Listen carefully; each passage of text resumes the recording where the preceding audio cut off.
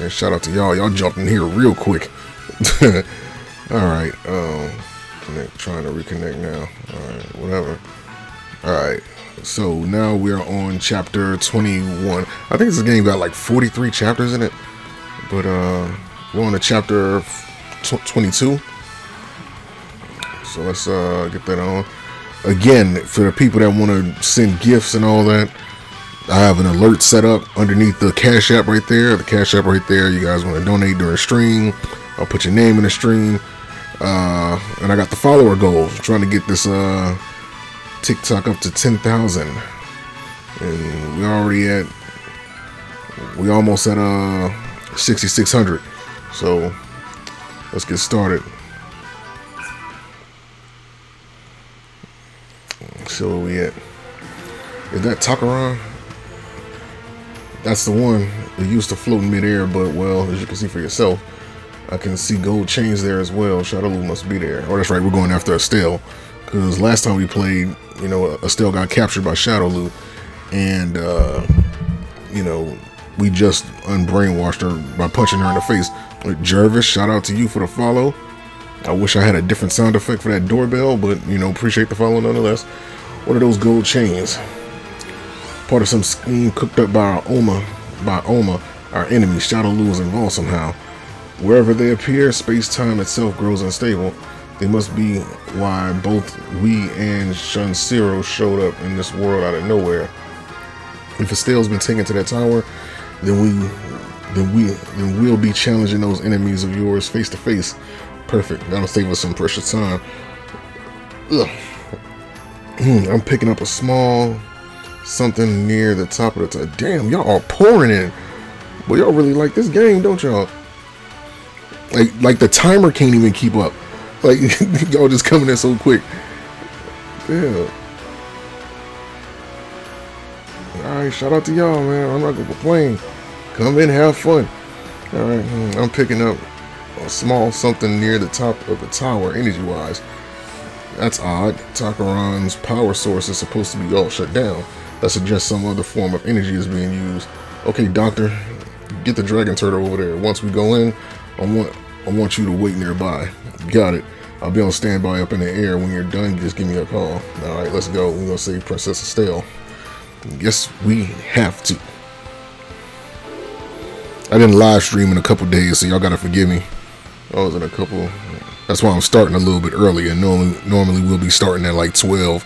You know, it's like 11 p.m. where I'm at right now. So, yeah. I got to be mindful of the people on the East Coast. So, let's see, 12, 11, 10, 9. I probably started streaming at like 8 or 9 after this. So this is where you just detected that energy coming from. I can confirm that this is the point we observed. I'm just glad the elevator still worked. Climbing the stairs all the way up here would not be my idea of a good time. I don't even want to think about it. It'd be immoral asking that such of an elder lady. Disgrace. Stairs are the perfect tool for training of the lower body. He's got a point. Maybe we missed an excellent opportunity. You want to do it? Knock yourself out. I'm just glad that the power still works. Yeah, I thought this facility's electricity was no longer functional. So does that mean the energy is coming from somewhere else?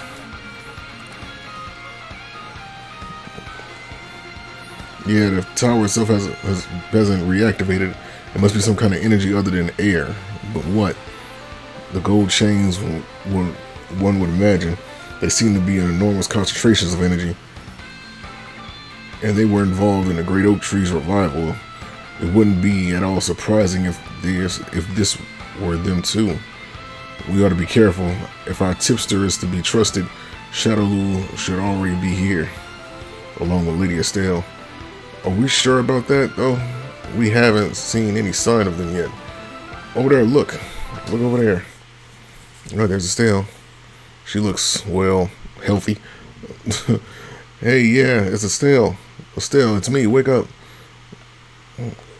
There aren't too many enemies. Now's our chance to rush in and give these suckers a whipping. Estelle is clearly being controlled by the psycho power, though. Be careful. Where are you? Is she looking for someone? Right here. Come to me. That voice. Show yourself. Bison. Well, so you managed to find this place. Bison, I knew it was you. I got reports that you were here. I see you insist on being a thorn in my side. We could say the same to you. Don't you ever get tired of being a total tool bag? Blastia. Was it? What fascinating toys. If used properly, they might even be able to augment the psycho drive's power. So what? Are you planning to steal yet more technology from other worlds? Knock it off. You stole a thingy from me and a what's it from Rio. And it still wasn't enough for you? I've never seen this guy before, but I'm picking up subtle hints that he's kind of a jerk, yeah? Yep, he's been going around stealing all the power imbuing objects and technology he can find. In this case, it's not merely the technology I'm interested in. That girl, too, intrigues me. I should have known Shadowloo would have dabbled in kidnapping eventually. So she's your type, huh? Well, whatever frost or cupcake, I guess. Bison, what business do you have with someone from this world? I sense a type of power in that girl, quite unlike Ki or Psycho power. He knows about Estelle's power. Notable powers from other worlds are always worth exploring in depth. Unusual viruses, the devil gene. There's no end to your depravity. You won't get away with this. And even besides that power, her body itself may prove useful for other purposes. Provided her physical strength is sufficient, it may even be amusing to add her to my lineup of dolls. Dolls, the Shadowloo's boss hold tea parties in his backyard. Nah, more like a bunch of brainwashed bodyguards, teen girls in uniforms that show off as much leg as Morrigan. Here's a reminder. What? You kidnap innocent young girls and force them to expose themselves for you? You're nothing but gross, misogynistic pig, preacher sister. I don't have to humor in this nonsense. It is time. Come to my side, my royal darling. Master Bison. We gotta stop this. I'll be damned if I'm letting this creep play dress up on Estelle. No arguments here. Let's charge him. Everyone, make sure Yuri and Flynn get the support they need. We gotta band together and save Estelle. Fools, you do not know what you trifle with by defying my psycho power. You there. Go and greet her highness. Oh, origami. What's going on? What does this mean? When Bison came to our world, he was already in control of origami. Mind meddling, poor Estelle. Controlling origami at will, he puts scions to shame, doesn't he? Watch yourselves, ladies. You don't want Bison to start using his psycho power on you next. You might find yourselves with an unwanted change of career. The world's first god-eating dolls. I'm not showing off my legs. That would be indecent.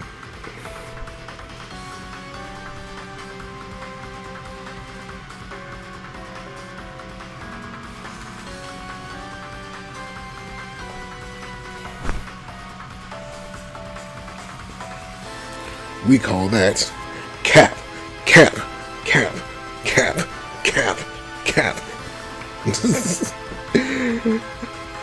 Very much cap. You're already showing off your damn legs. We can debate the ironies of that later. Precisely. Right now, we need to focus on getting Princess Estelle back from Bison. I wonder, why doesn't Bison seem to want to move from that spot? Something's the matter, Mr. Wright. The battle's about to begin. Oh, just something that's gnawing at me. If she's that important to him, why isn't he going to get her himself? Either way, we gotta stop her. Otherwise, we're letting a moth fly straight into the flame and potentially giving this madman a powerful new weapon. Let's move. Okay. Estelle reaching in Bison. Okay. Defeat someone other than Yuri. So Yuri, okay. Yuri. Okay, the victory conditions is that Yuri and Flynn have to defeat Yuri and Flynn and bring her back to her senses before she. So Yuri and Flynn gotta be the one to beat him.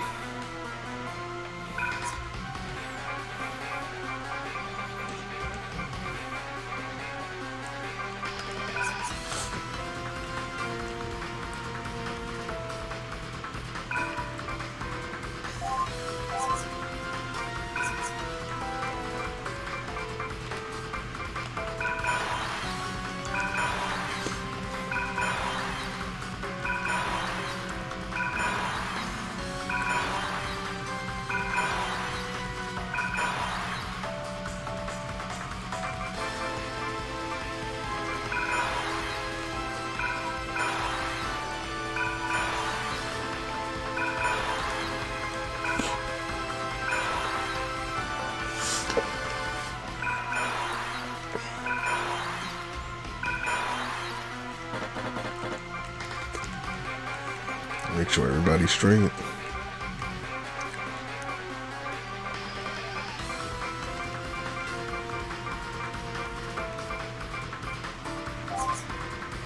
Settings. Did I give? Okay, we did. Fully heals when rescuing. I wonder if this is gonna, you know what, let me not. I think we should be good though.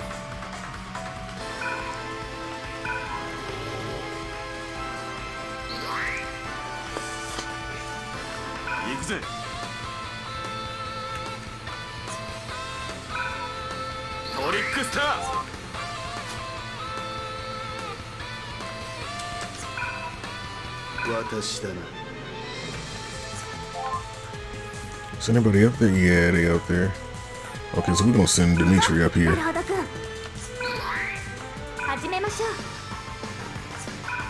Send Mega Man that way. It's a Strider with him. They're going this way.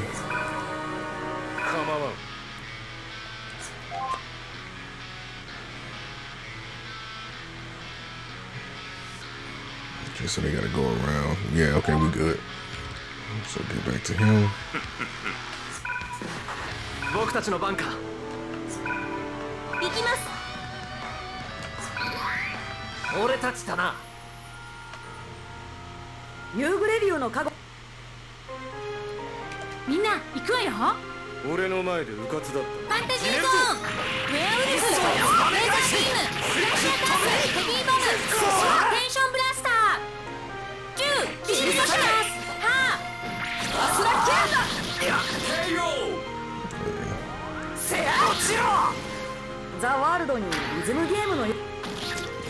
That's one down.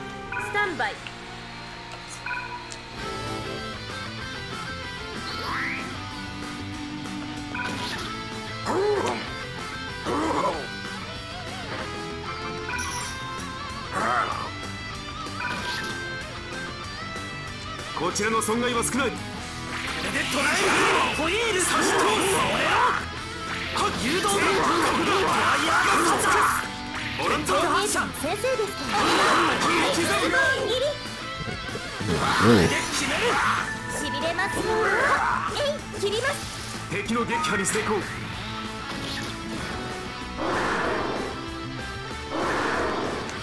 Dancing forward. I wonder if they're gonna try to beat her up. Now that I think about it. Well, she's moving kind of quick. Hold on. That is a problem. Is it a... No, ain't nothing down there.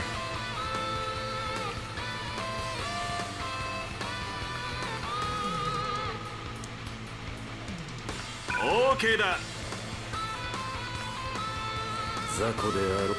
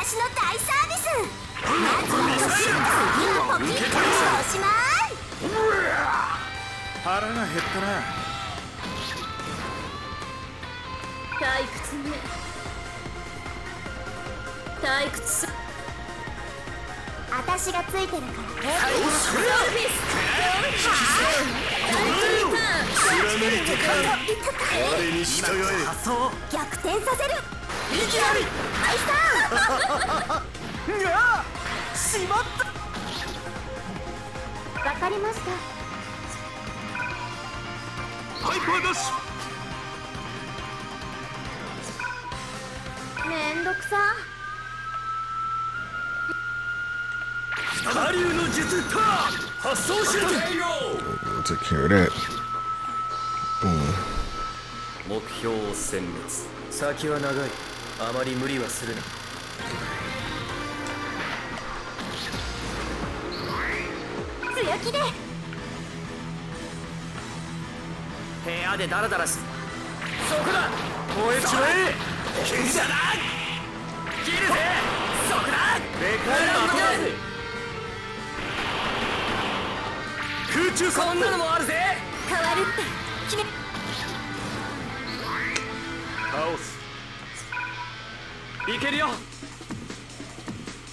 Do they have a payment for work? I want to. Ooh, hold on. That's definitely something we gotta.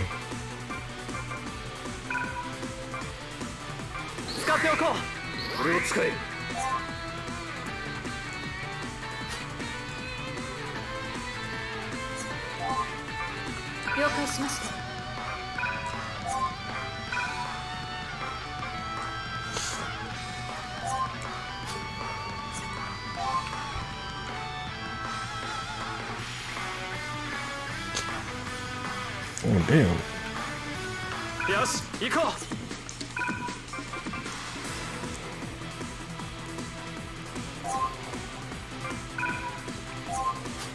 120 SP, I ain't even got it.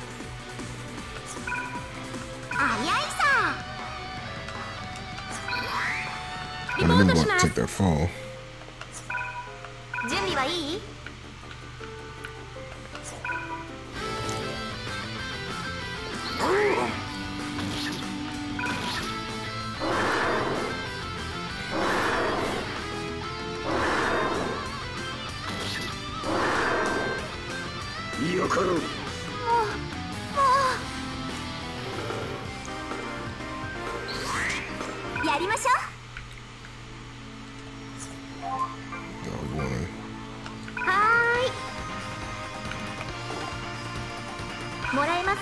Still a picture book.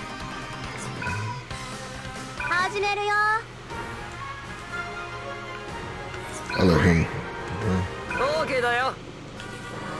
Somebody gonna take their L.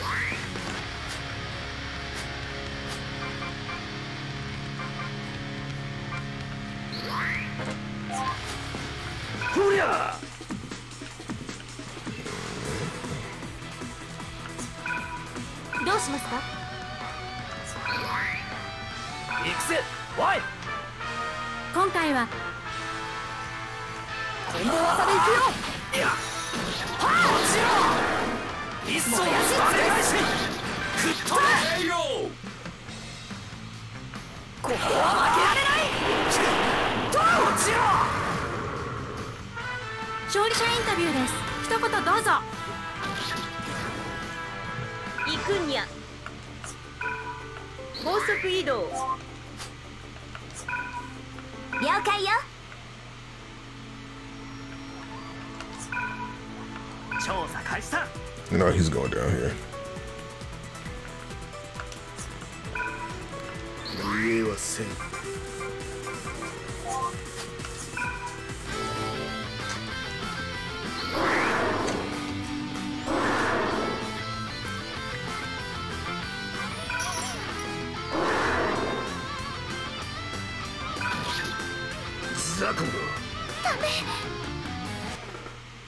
I'm picking up a distortion in space. Something is making its way here.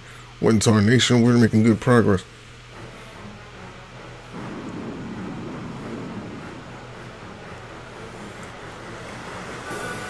Isn't that real? That's Sylphie Chick. That's the Sylphie Chick shop. Thanks for coming. Welcome to Sylphie Shop, where your happiness is paramount. Sylphie. Ugh.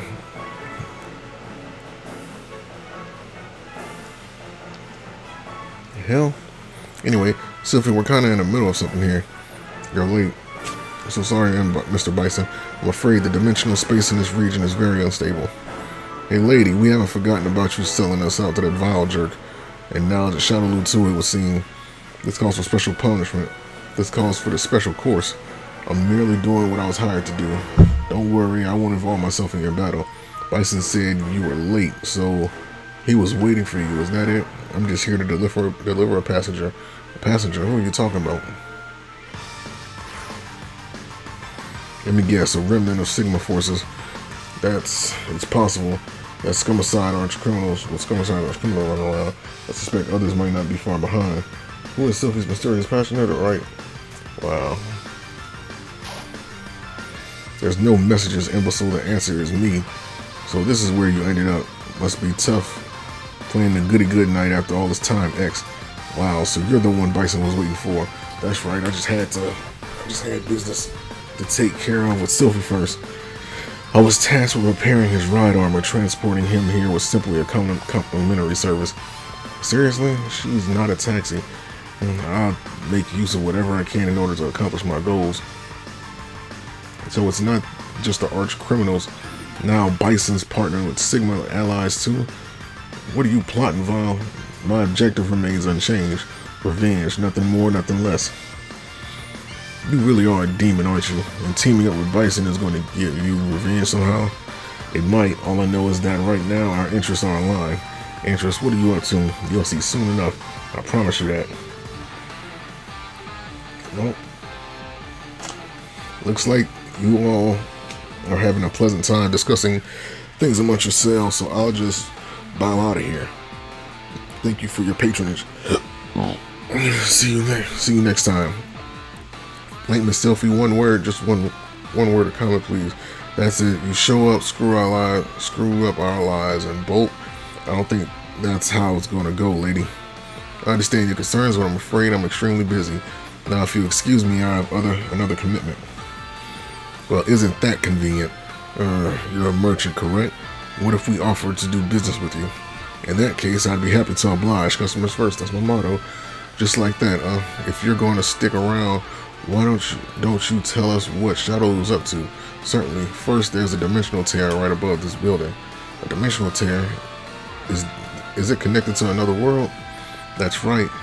The airborne battleship Balrog is standing by on the other side, or perhaps I should say floating by. Balrog, an aerial battleship that reminds me of Mikasa. Is it as big as that one? Probably. It's an enormous flying battleship used to be Grandmaster Mayo's. So Bison got here by partnering with them, and now he means to take the princess back with him. Sylphie, who gave you permission to tell them that? All customers are equal in my eyes. That's my motto. I have a lot of mottos. Apparently, even in other worlds, a merchant's first loyalty is her bottom line. At least now we know what we need to do. That's a big help. Maybe they'll even go light on your punishment, like just a beginner course or something. Punishment? Forget it. It's a Xiaomu thing. Okay, stand back, Sylphie. We'll take care of this.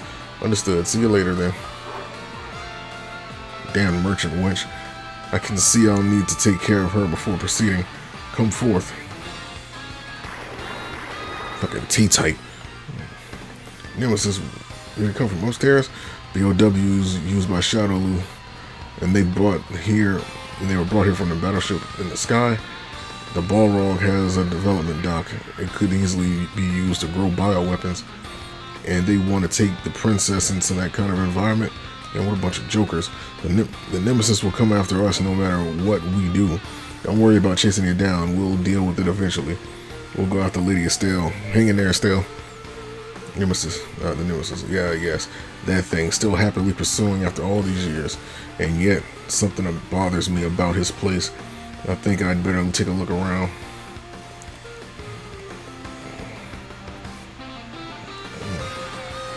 Val, what is it? Why isn't he getting down?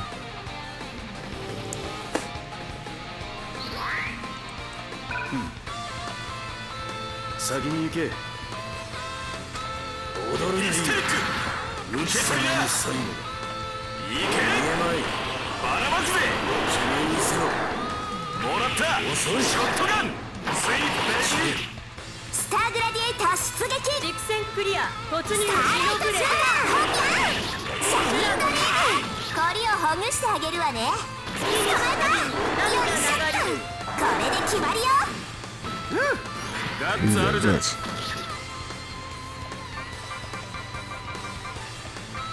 頑張りましょう。敵の行動。ミサイル展開。バグストーム。集中させます。攻撃を続行。シャットダウン。操作します。突き止め。モモのパターン再生。ドラゴントゥース。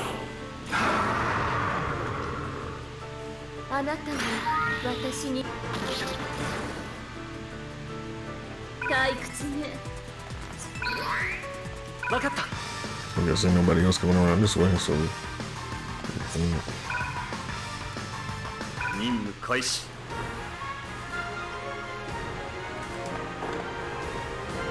いつか悪時期も最後。発動しなきゃ。There we go. Boom. 根性の別れだ。こっちさ。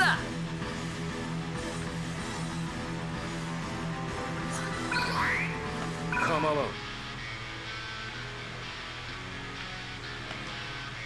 俺が得たデビ。こんなチャンスは逃せない。貴様らわしに続け。俺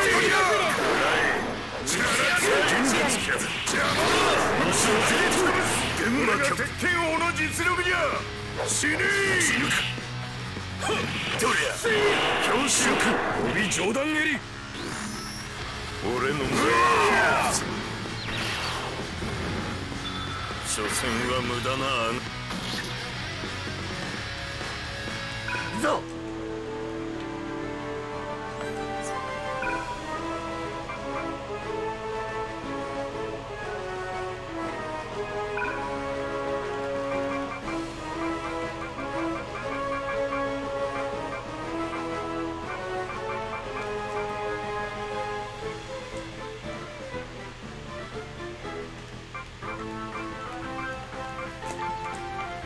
真面目に遊べ。首が折れるまで。I don't know what the hell they gave him, but I think there's something. ほいっと。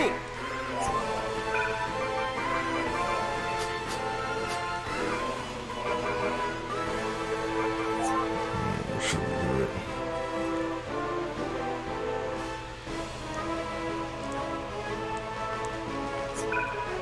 私がやるね。シエルさん、ナナさん、ゴッドイーターの力見せましょう。ブラッドとクレイ。突撃。狙い撃つ。狙撃切ります。マップ列車。一発必中。勝利の後は。レッツゴー。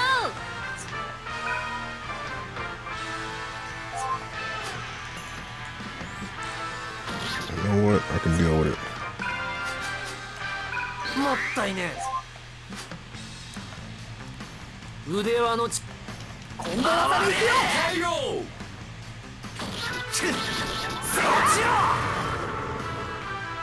ザ・ワールドにリズ。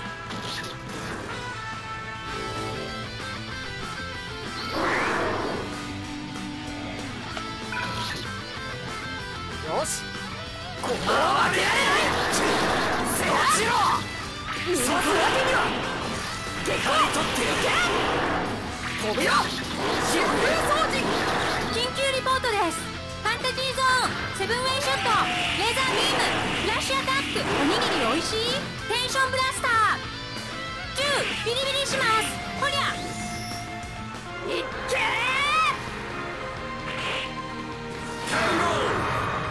Got him in one go. PC ボディでの戦いにも慣れてきたね。俺は早い。調子に乗っ天下無双譲らない。いや落ちろ。おらおら吹っ飛べ。そのまま切り続ける。月光掃除ザ・ワールドに。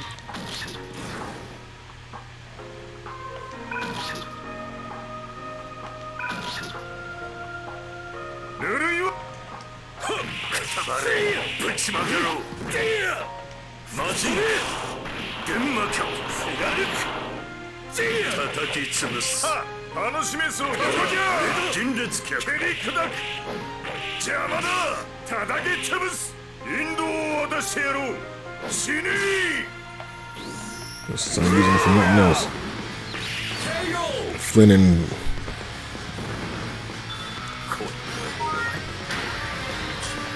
they finally got their fourth move.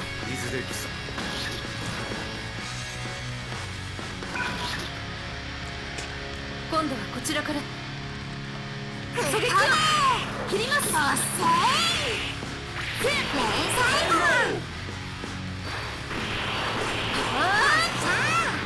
目標撃破。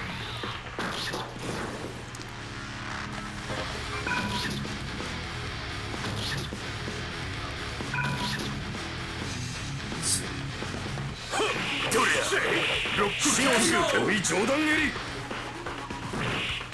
好きだろ浅いしまた出れよ。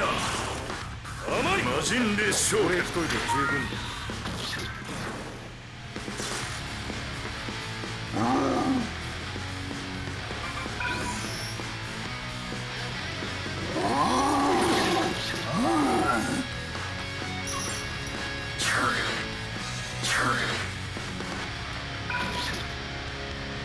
やり返す。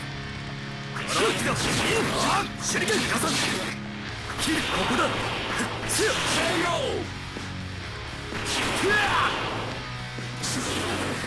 勝利した海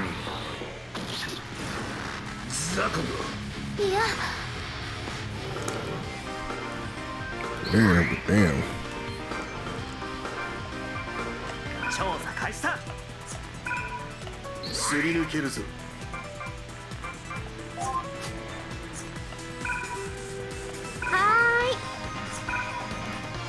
マイル。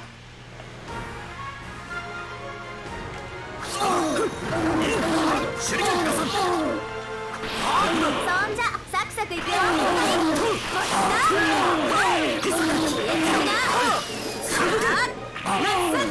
私のイケてる大技。はい終わり。地獄へ落ちろ。終わりだ。しくじる。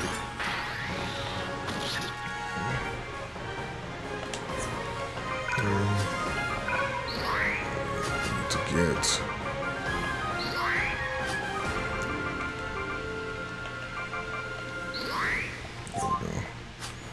alright. 私ね。 I don't even care about what they're trying to do. 運命。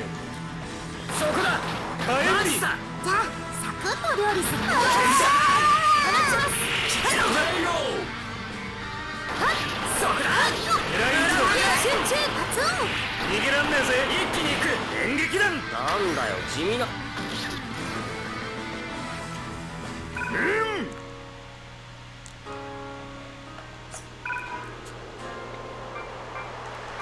Damn, I don't have an ally. これなら届く。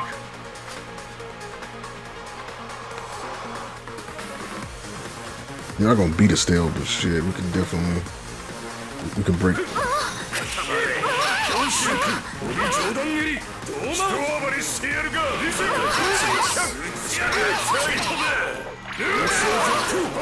宣言まさっさと地獄へ行け。所詮は無駄なあがきだ。ふりゃ。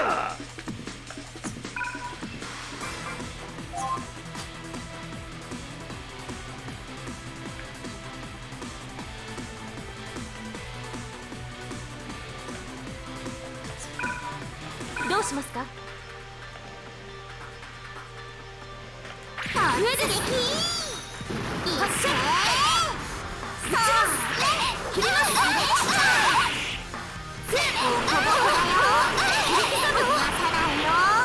ここは僕たちに任せて。今がチャンスです。勝負切り裂いていただきます。そこだ。人気オラクル活性上昇インパルスエッジ霊式ザーン。次はこうはいきません。レッツゴー。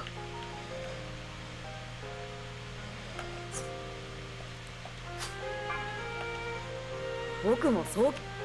Ooh, damn. 俺の前で迂闊だったな。真相を究明します。アレックスフロンテージフラッシュアタックヘビーボム大スクープいただきです。ザ・ワールドにリズムゲームの要素が。いきます。ブーストにゃ構わんぜ。飛ばすぜ。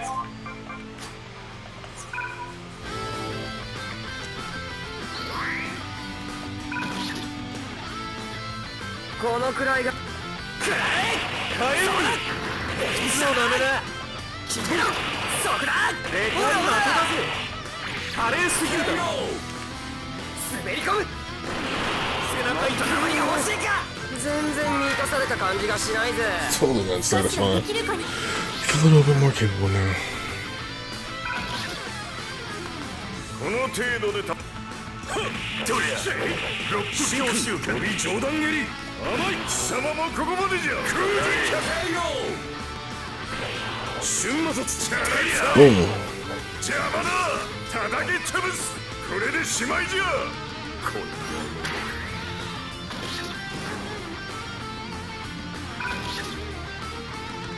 ここで倒れ。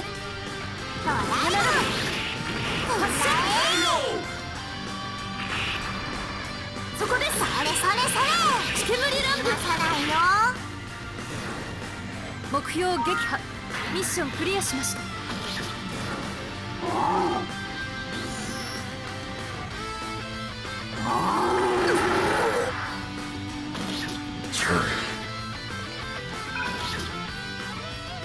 踏み込みす。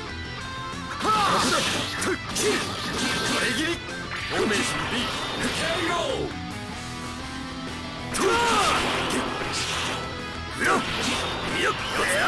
トライのブラックも滅びよ。夏次だ。あのさ。クズ。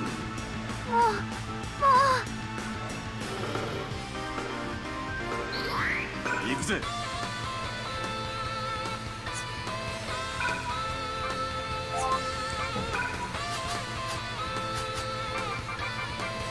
これでいいわ。やむをえんか。見えるか。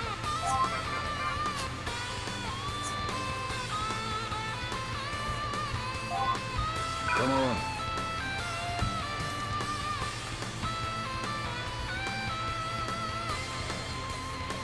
プラズマサークル味わった。くるっと氷をほぐしてあげるわね。目障りだ。それで決まりよ。トライだ。リベリオン。うまくやれよ。タフだな。呆れるぜ。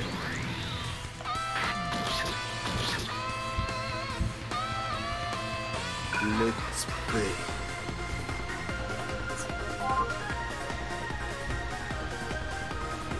任務開始。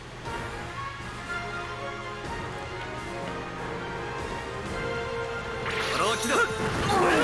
手裏剣ガサッ。そう抜刀流の王騎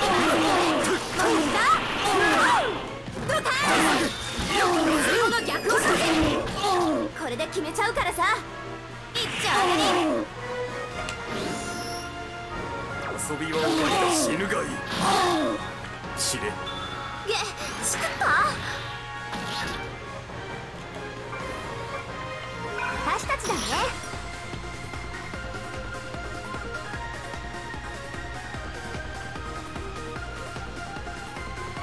燃え尽きろ。死ねえ。我がしもべたちよ。地獄へ行け。バルキリーターン。切る。ただそれだけだ。待てる。走れ刃。僕なりにやってみるだがサイコロックが資料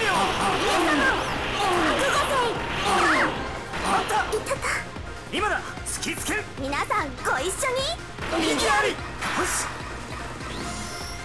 先に行くわ。スキーオに変わ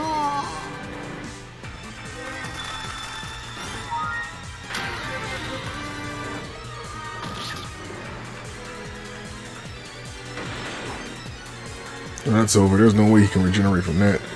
But we can't let our guards down yet. Not as long as that battleship's development dock is still around to make bioweapons. I could do just fine without seeing any more of those. We better make sure we take out that facility. I guess that means we're headed for the Balrog. 戦いかハイパーダッシュ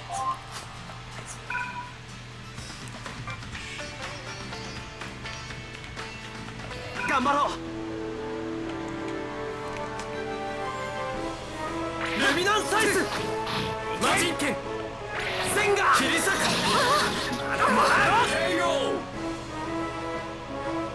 受けろ友人賞そこだこれが俺のプレゼントクソキャスティンドドラゴンフラッシュパンツァー頭を使えこの強さ64ビット級とりゃ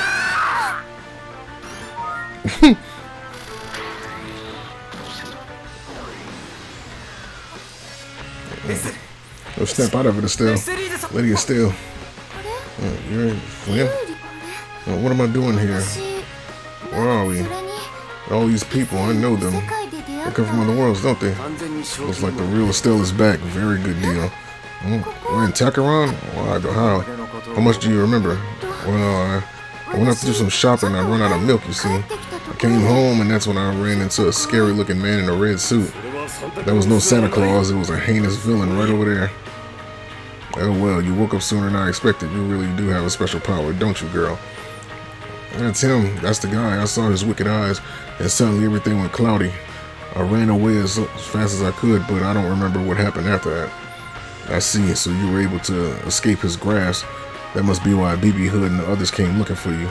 To resist my psycho power like that is most impressive. Truly a fascinating specimen. Yes, I am most pleased. It is decided I will have you at any cost. I don't think you will. Everyone digs a princess, don't they? You're gonna be the star of the dolls. The dolls? What are you talking about? Well, no matter. Enough games, Vile. My turn? Fine with me. But it looks like your princess is the only one who's wandered in here. What? Energy signature detected. It belongs to neither the gold chains nor Bison Psycho power. Now that you mentioned it, I do feel something. That's it. It's coming from below. Look out. I knew it. Something's coming. And I think we're about to find out what.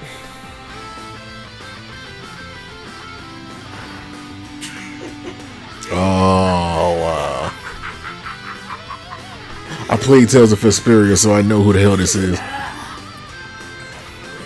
My blade demands nourishment. My blade aches to kill. You. No, not him again. Zaggy the assassin. I thought you were dead. Dead? Me? When? Where? Get out of here, Zaggy. We don't have time for your garbage right now. Don't be like that, Yuri. What better opponent is there for you than me? Is it really him? Actually, it doesn't matter, real or not. I won't let you interfere. So you have a demon in your own. You have a demon in your heart. Demon? I don't know what you're talking about. I kill because I want to. That's all. Nothing else fulfills me. Nothing else but that. That's exactly what I mean by a demon. You do want to feed your demon, don't you, Zaggy? To feed your hell, your revenge, so that you can become the demon you always were meant to be. Yeah, something like, I like that, a demon, huh? It fits all. What fits? What all fits? On second thought, don't answer. I don't want to know. The demon will push me ever greater heights. And you, what are you going to do about that? What do you want to do about that, huh? Yuri, well. Honestly, if it were up to me, I'd rather just stay out of it. We'll defeat you as many times as it takes. We can't afford to lose. Leave them alone, Val. I'm the one you want to revenge on, aren't I? Weren't you listening to our friend Zaggy? I'm afraid it's not enough to kill just you. What's revenge? What's revenge, X? Dude, all that was the pre-chapter.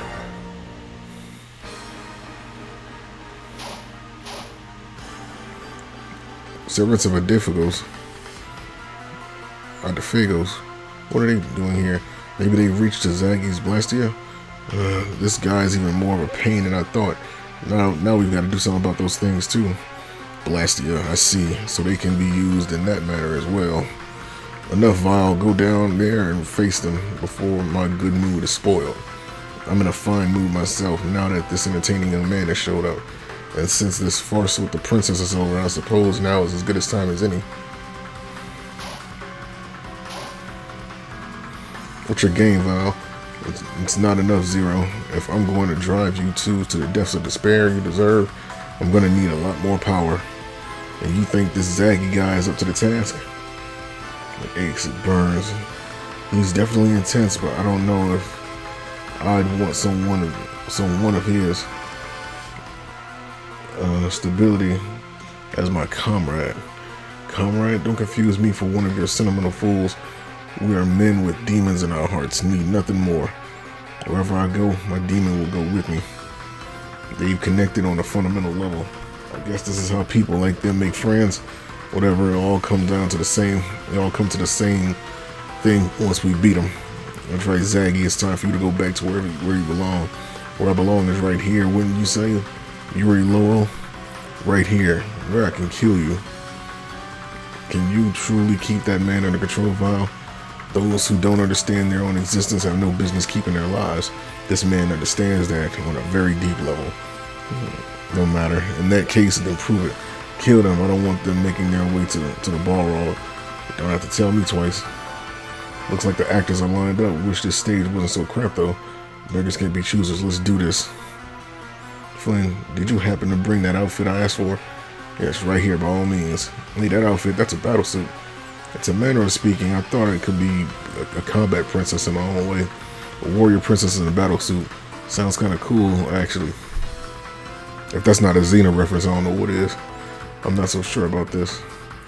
If you can fight, that's all that matters. Let's do this.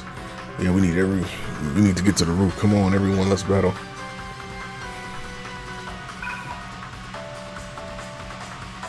Let's go!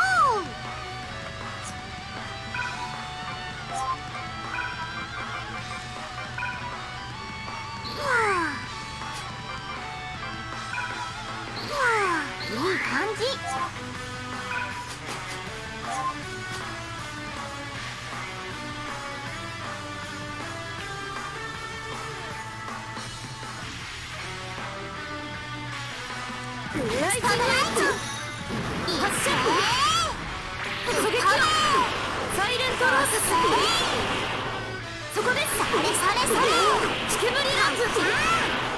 ここで倒します。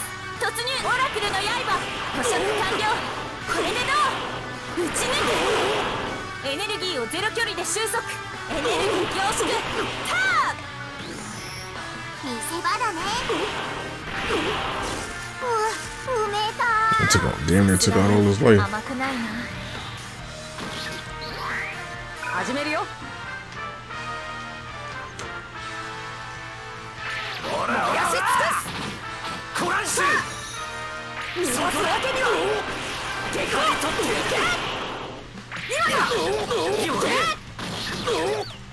ブラッド突入します。発射花火追尾だ。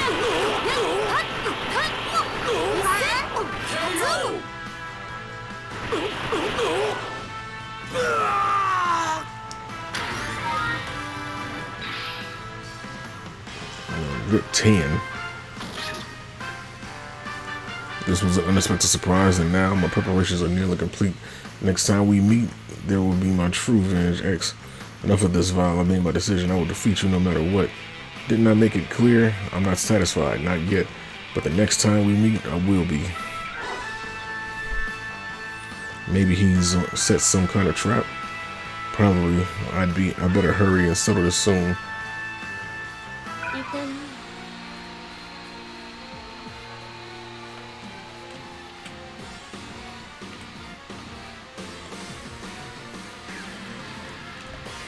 足を引っ張るなよ探偵。こっちだ。後ろレインストーム。死ぬがいい。ソロプレイとシャレコブか。攻撃の速攻。止まりなさい。装着がモモのパターン再生。セイバーモード。このヒーのパターン再生。クロスインパクト。敵の体勢を崩します。狙い撃ちます。やーソードフラップ。はっ装填違法発射。終わりにします。 That's right, we gotta beat Bison too.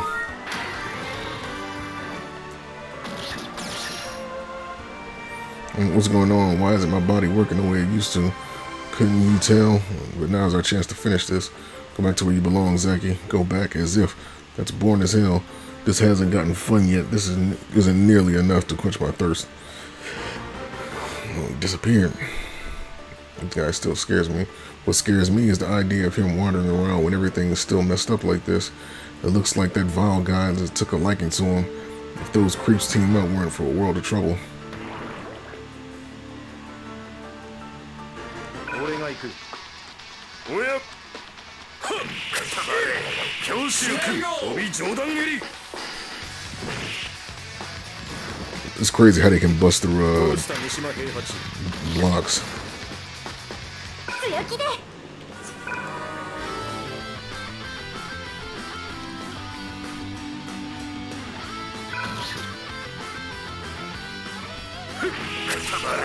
ぶちまけろ。甘い魔人列将瞬魔術吹き飛べ。絶対だ。玄魔キャップどうぬ相手になってやろう。受けてみチャラくさい。ロイジン剣砕け。引導を渡してやろう。とどめじゃ。体だけが上。よかろう。やりましょう。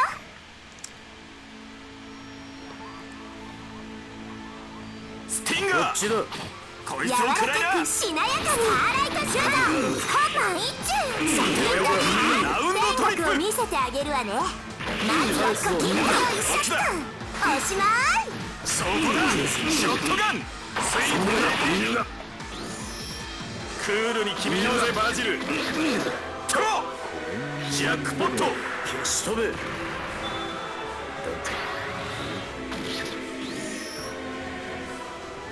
くたばれ。地獄へ落ちるがいい。弱すぎるぞ。調査開始だ。構わないわ。はーい。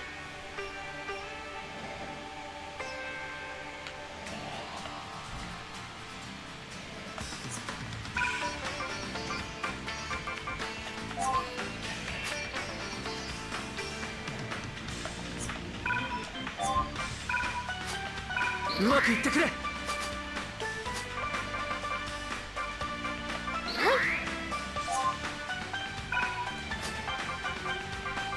使いますね。We want to move somewhere else. 私ですね。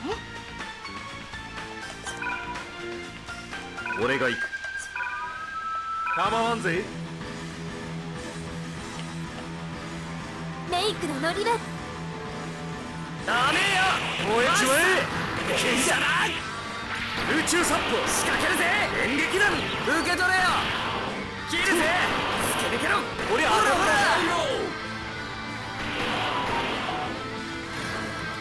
運命って克服できるのかな。さあね。ただ抗って抗い続けるだけだ。お前たちがどんな道を選ぼうと俺が受け入れてやるさ。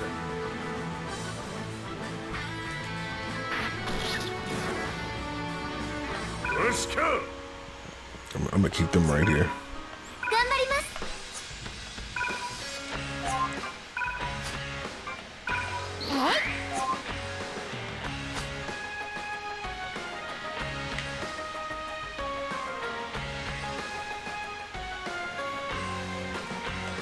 バジル先に行けよ。集いこっちだ。こいつを食うな。逃げ場などない。そのぐらいのシャレコミが最小は巣を紡ぐ力をフレーム回ります。ピコハン聖なる闇を嵐吹き散らかします。私のセクシー台風。行くよユーリ。頼んだぜフレン。ああ合わせるよ。貫け武神蒼天波。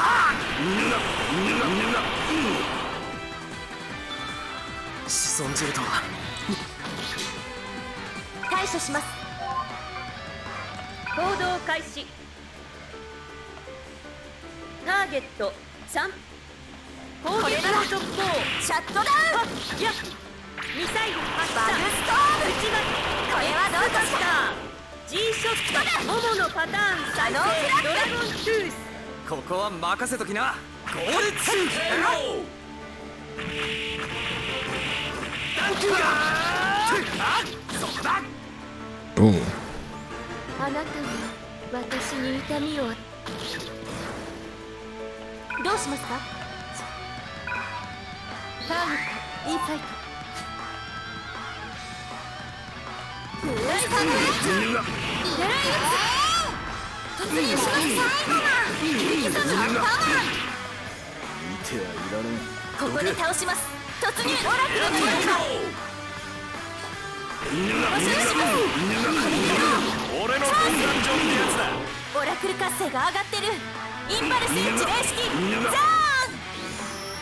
こっから本気。なんだと。うめえた。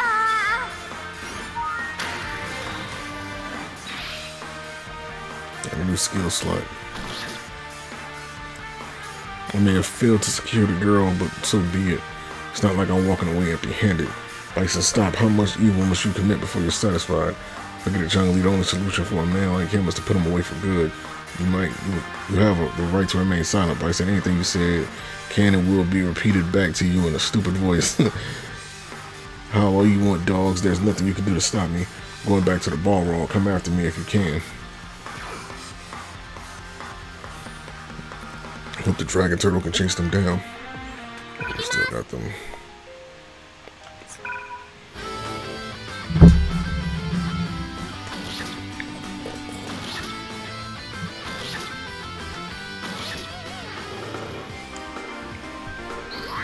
準備 OK。私のスティンガーこっちだ。ばらまくぜ。邪魔をするな。悪いな。こいつだ。ご機嫌だぜ。逃がさねえぜ。くら援護を開始します。柔らかくしなやかに。サムソンそれハッピーブラックホールよ。ちょっと痛い。飛んでけタフだな。呆れるぜ。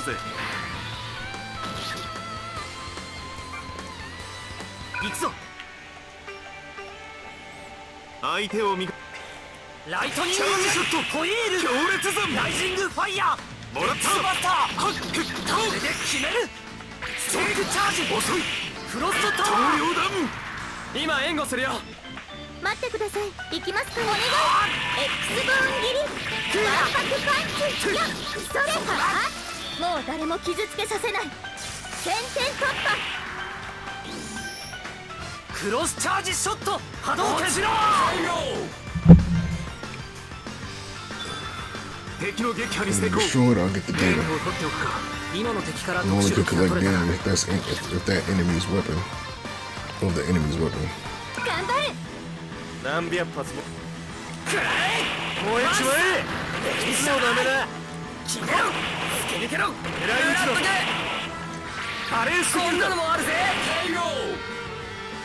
背中いって当て放題じゃん。なんだよ地味な攻撃ば。消しなす見た。どりゃロック強襲か。隙だら砕け散れスタンス後ろだ。Z 螺旋弦待ち抜く貴様ら足に続け。風神客チャラくさいルーリアソーリアさっさと地獄へ行け。I think I got him. Yep, I did.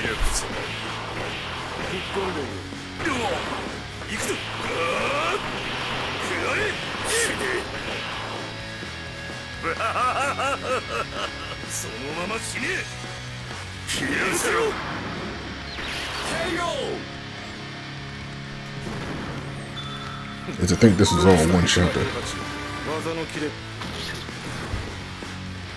行くよギルドの竜集え先行総配信頑張って助けますね。ガローゲフレームフォロー回ります。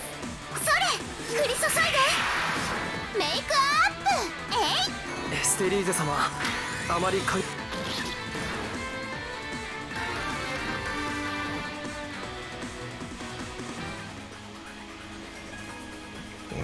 At any rate, I'm glad you're alright still. Thank you. I'm sorry I made you all worry. The important thing is that you're okay now. Let's get out of here. Hold it, before we do that, Sylphie, are you there? Right here. Good work, everyone. Sheesh, good guys, bad guys, it's all the same to you, isn't it? My only enemies are those who would interfere with my business. Well, that and Emperor Bios. Look, just don't jerk us around, okay?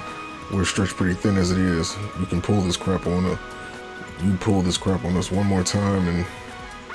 Understood. How does an extra special deal sound to my loyal customers? Oh, do you have items or new items or something? I do. Please step right in and see for yourself. Well now, are we finally getting to see Sylphie's prestige collection? My god. Do you think it's a limited edition backup memory cartridge? This dude is sick and saddened out. There's some sort of unpleasant talk about punishment earlier. So I decided to hold a customer appreciation sale to make amends and enhance customer loyalty. Merchants just never give up duty, and yet I'm tempted by the lure of a good bargain. We don't have time for this. We're still in the middle of enemy territory, and there's the issue of the gold chains as well. Whatever we do, it needs to be quick. The big problem is, how do we get there, Shamu? Yep, I already contacted Urashima. She said she'll look for somewhere she can land on the top floor. Okay, then in the meantime, let's see what sort of special offers she got. We can hurry up to the roof afterwards. Oh, I can't wait to see what sorts of things available for purchase in other worlds. Does she sell clothes too? Let's see what we can find. She might have some really unique outfits. Don't go buying anything strange, you two.